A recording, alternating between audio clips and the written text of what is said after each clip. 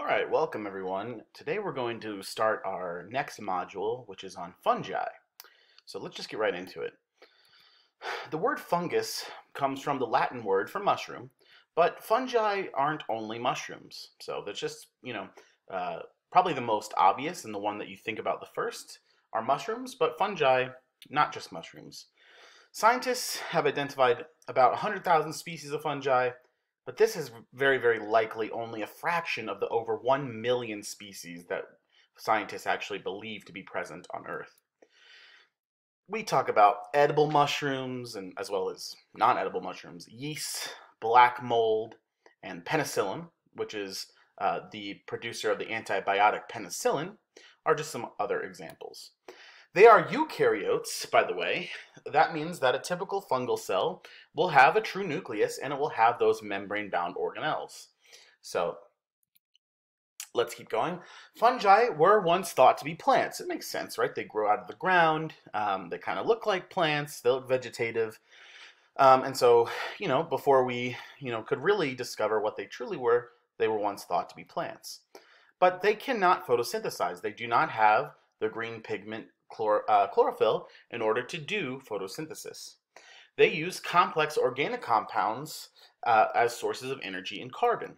Some reproduce only asexually, while others reproduce both sexually and asexually.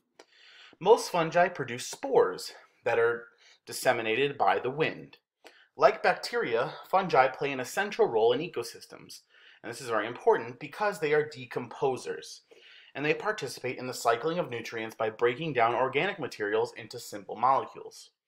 So without decomposers, we probably would be knee-deep in crap, basically, either animal wastes or dead bodies or plant wastes, plant bodies that have died need to be broken down to release those organic compounds back into the environment.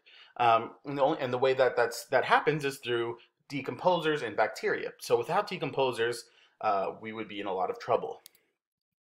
Fungi often interact with other organisms, forming mutually beneficial or mutualistic associations. They can also cause serious infections in plants and animals, and some of those you're going to be pretty familiar with. In humans, fungal infections are generally considered challenging to treat because, unlike bacteria, they are not going to respond well to traditional antibiotic therapy. Because they are eukaryotes. These infections might prove deadly for individuals that have compromised immune systems. One really relevant example is this disease, this fungal disease in bats called white nose disease. And white nose disease is basically wiping out populations of bats. Basically what happens to them is it causes them to awaken from their slumber early, and that earlier than their food is ready to be eaten. And so that causes them to use up stored fat energy earlier than normally that they would. And so they end up starving before their food source is ready to be eaten. And so white nose disease caused by a fungus is a really, really harrowing disease for this species. Okay, fungi, like I said, are eukaryotes, and as such have a complex cellular organization. As eukaryotes, like we just said before, fungal cells contain a membrane-bound nucleus and organelles. They do not have chloroplasts. Although the photosynthetic pigment chlorophyll is absent, many of these fungi are able to display bright colors, ranging from reds to greens to black, but they do not photosynthesize. Pigments in fungi are associated with the cell wall, and they play a protective role against UV radiation, and some pigments are toxic. The vegetative body of a fungus is called the thallus, and it can be unicellular or multicellular. Unicellular fungi are generally referred to as yeast. Saccharomyces cerevisiae, which is baker's yeast, and Candida is a species which are the agents of thrush, which is a common fungal infection in the mouth. Those are examples of unicellular fungi. Some fungi are dimorphic because they can go from being unicellular to multicellular depending on the environmental conditions.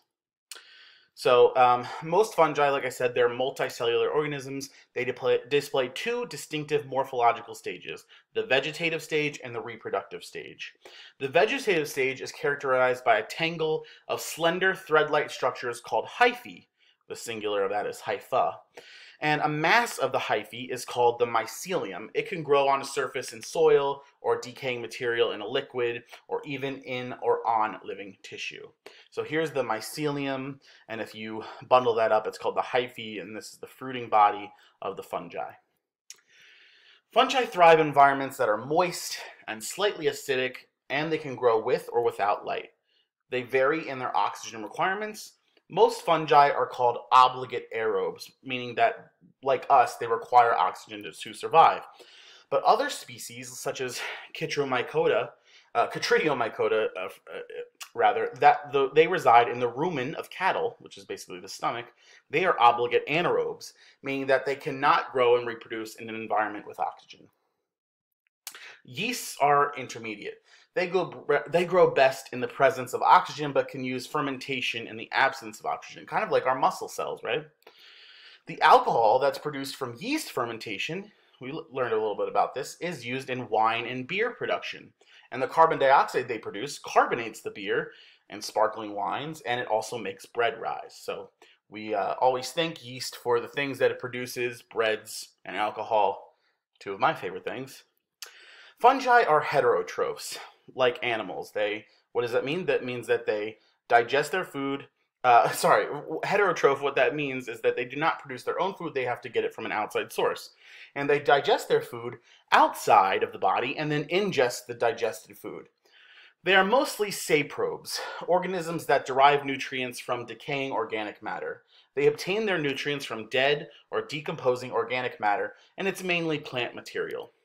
Decomposers, like I said before, are important components of the ecosystems because they're able to return the nutrients that are locked inside dead bodies to a form that is eventually usable for other organisms. Here is another pathogenic parasitic fungi, ringworm. So you may have potentially thought it was an animal because of the name worm, but it is a fungal infection. You get that from contacting surfaces that have had it on there. And if you've ever had it, you know it is actually quite difficult to get rid of. And so that is a pathogenic / parasitic fungi, ringworm. Let's talk about beneficial fungi though. Food webs, like I said, they're going to be incomplete without the decomposers. They're able to give back the nutrients that are stuck in that dead, decaying organic matter, and fungi are one of the key participants. Decomposition allows for cycling of nutrients like carbon, nitrogen, phosphorus back into the environment. And so they become available to living things rather than just staying trapped in those dead bodies. Fungi are particularly important because they have evolved enzymes that break down cellulose and lignin, which are components of plant cell walls that few, if any, other organisms are able to digest. And that releases their carbon content. One of the reasons why it's so important in your diet to eat like leafy green vegetables is because that cellulose and that lignin is really good for your digestive tract because it's very fibrous. You can't break it down, and it makes things move through your digestive system. But fungi are actually able to break that stuff down. Let's talk about lichens. Lichens blanket many rocks and tree bark, and you'll see them in a range of colors and textures, but you probably have seen lichens that look something like this.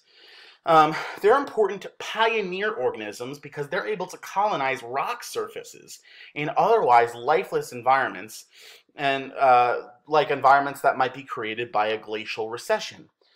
So you can probably understand that it would be hard or difficult for a plant to grow on a rock, right? There's no soil there. It's not able to get any nutrients out of a very hard rocky surface, but lichens are able to do that. They can leach nutrients from the rocks themselves, and that begins to break them down, and it's the first step in creating that soil that other plants would need. Lichens are not a single organism, however. They are rather a fungus that lives in close contact with a photosynthetic organism like an algae or a cyanobacterium. So lichens are two close living organisms, but we give them the name lichen. So they are a fungus in either an algae or cyanobacterium. Now it might make sense, right? Because if there's really no nutrients, how are they going to get them besides seeping them out of rocks, which there aren't that many nutrients in the rocks? And that would be through the photosynthetic process of the algae or the cyanobacterium producing the energy from, obviously, getting the energy from the sun's rays and then producing, food through that process. The excess goes to the fungus that cannot do that. What are the importance to humans, though? Well, like I said, they help nutrients cycle in ecosystems. They are also animal pathogens, and it helps to control the populations of some damaging pests. But like I said, they also can decimate some organisms that are very helpful to ecosystems. The fungi are very specific to the insects that they attack and do not infect other animals or plants. And so there's a potential to use fungi as a microbial insecticide. And there's several species that are already on the market for this. One example is the fungus Beruvia bassania, and it's a pesticide that is currently being tested as a possible biological control for the recent spread of the emerald ash borer, and it has been released in Michigan, Illinois, Indiana, Ohio, West Virginia, and Maryland. So one of the reasons why, if you went on a hike and you wouldn't be able to find many adult you wouldn't be able to find many adult ash trees, is because of the emerald ash borer. It decimates large adult ash trees. You'll be able to find a lot of young trees, but once they get to a certain size, the emerald ash borer kills it. And so using a fungus that would take away the emerald ash borer but wouldn't affect any other organisms, now I will say that we know of right now, right? This is still it's still a scientific experiment where we could find out that, oh, unfortunately that affects other things. But so far so good. It would be a great thing to bring back the emerald ash and to increase the diversity of trees that live in our country. So that's one importance. Now let's talk about the mycorrhizae. The mycorrhizal relationship between fungi and plant roots is essential for the productivity of a farmland. Without the fungal partner in the root systems, 80 to 90% of trees and grasses would just not survive because they could not get enough nutrients. Mycorrhizal fungal inoculants are available as soil amendments from gardening supply stores and are promoted by supporters of organic agriculture. So basically, mycorrhizae, what they are the fungus, are a fungus that live on the roots of plants, basically. And it helps the plant accrue more nutrient through their roots. And this is really important because without it, like I said, these trees and grasses would just not be able to survive. Okay, more benefits to humans. We eat some types of fungi, right? Mushrooms figure prominently in the human diet. Some of us don't like it, some of us like them. I particularly do like them. Sometimes on pizza, they're pretty good, I think. But there's also morels and then shiitake mushrooms and chanterelles and truffles, and those are actually considered to be delicacies by many people. The humble metal mushroom, which is Agaricus campestris, appears in many dishes. By the way, whenever I give the scientific name, I'm not going to ask you to remember it. I just put it on there, just if you're interested. So the meadow mushroom appears in a lot of dishes. Molds of the genus Penicillium ripen in many cheeses. I love cheese, I bet you do too. And if you're lactose intolerant, I bet you still like cheese. They originate in the natural environment, such as the caves in France, where wheels of sheep milk cheese are stacked, and it captures the molds responsible for the blue veins and the pungent taste of the cheese. So pretty interesting. And of course, one of my favorites, fermentation. Fermentation of grains to produce beer and of fruits to produce wine is an ancient art that humans in most cultures have practiced for millennia. Wild yeasts are acquired from the environment and used to ferment sugars into carbon dioxide and ethyl alcohol under anaerobic conditions. Yeast is also used to make breads that rise. The carbon dioxide they produce is responsible for the bubbles that you'll see in the dough that become the air pockets in the baked bread. Okay, I'm not going to play this in my video because I don't want it to get taken down and you won't be able to access it. So I'm going to post this link in another, post this video in another link on the site, and I want you to watch it because it's pretty dang crazy. You're going to see some crazy stuff. But that's going to be it for this lecture, and I will see you in the next one. Bye.